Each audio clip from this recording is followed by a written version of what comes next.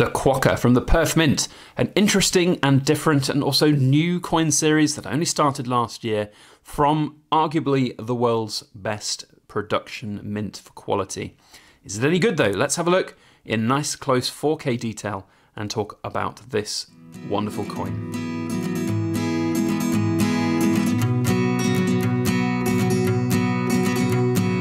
Hello everybody, Backyard Bullion here, and a warm welcome to you all joining me for this week's edition of In Focus Friday, the show where we take a good close look at cool things made of silver or gold. This week we are once again sponsored by Europa Bullion. A big thank you to them for sending me this lovely Quokka coin to showcase for you all here. It's not something that I would normally have bought, so it's really good to be able to showcase it for you guys here. And if you are interested in buying this, then Europa Bullion have got some in stock. There's no affiliate bonus codes, there's no quid pro quo here. It's just simply an opportunity for you guys to go and purchase it from them if you were interested. So the links are down in the description below, go and check them out, and a big thank you to Europa Bullion for their sponsorship. Now, the Quokka is, as I said, something that I would not normally have purchased for my own personal stack. I'm a big fan though of the Perth Mint silvers. I got started very early on with a lot of Perth Mint stuff like the kookaburras, the koalas, the real kind of established animal series coins from the Perth Mint back in about 2015 when I got started. But very quickly I realised that there were far too many coin series to collect year upon year, and whilst Mrs. Backyard Bullion and I were very much in favour of, at the start of this whole journey and process, getting in and, you know, collecting a whole series, it was very quick and obvious to me that it was not possible to backdate all of the different, you know, koalas and kookaburras and everything that the Perth Mint were creating. They were wonderful, they were lovely, but we also felt that there wasn't a great deal of point of starting kind of, you know, 10, 15 years already down a particular series, as nice as they were. So we kind of stopped that. Now, the Perth Mint, of course, looking to produce new coins and new designs year upon year, have come out with a vast amount of new products. And they've also introduced brand new coin series, as well as this Quokka. There's things like the Emu and the Swan, and various others as well that have come out. This Quokka, I think I'm pronouncing that right, was first produced in 2020, so last year, and this is the second edition in there. Now, for me, I did not buy it when it first came out. It wasn't necessarily something that I was targeting, something that I was really interested in, but I can still recognise the Perth Mint signature quality. It's really very well made, very well designed. Now, I've not ever seen a Quokka, but I understand that they are very, very cute little animals. They're basically, for those that don't know, found off two small islands off the western coast of Australia, Rottnest Island and Bold Island. And they are basically fan favourites amongst tourists, and a lot of people want to take selfies with them. But here we have them here. They almost look like perfect little chipmunks with their swollen cheeks full of nuts and things like that. So very, very cute animals. And of course, Australia, you know, with this hugely diverse fauna, has this massive pool of different creatures to draw upon for making interesting coin designs. Now, in terms of quality, you cannot doubt that this is very, very good indeed.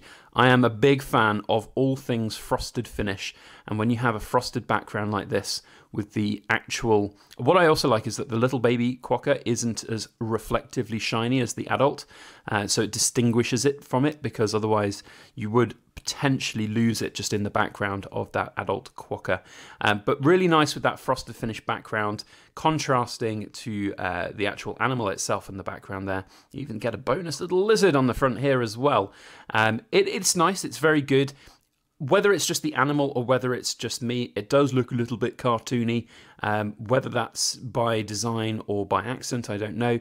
So I feel like there are probably better Perth Mint animal series. You just can't sometimes beat the pure elegance of things like the kookaburras or the koalas. They really are absolutely stunning. On the reverse here, we see good old Queenie in all of her glory. Now, there's actually a little speck of something that I've noticed on this coin. I'm taking out the capsule and having a look here with my bare hands. It's not something I would recommend to you guys. Certainly what I've just been doing there is not something I would recommend. It doesn't look like it's a scratch. It looks like it's a little piece of dust or dirt that's settled on the coin.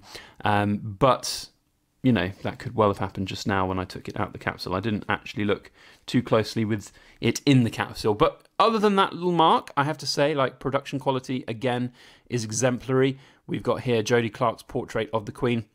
Not a massive fan of the frosted finish of, like, the Queen's dress and then the shiny finish of her on this side.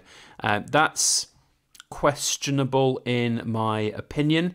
It's just not, it doesn't look right. It just doesn't look quite right. There's something about that that's off. It's very pretty, like the light playing off there. Look at that, it's almost like a disco ball, but I don't know, that could have been done better in my opinion. That's not for me. Reeded edge, which is always good, especially when you're holding things with bare hands. It makes things a lot easier to hold. So there we have the Quokka.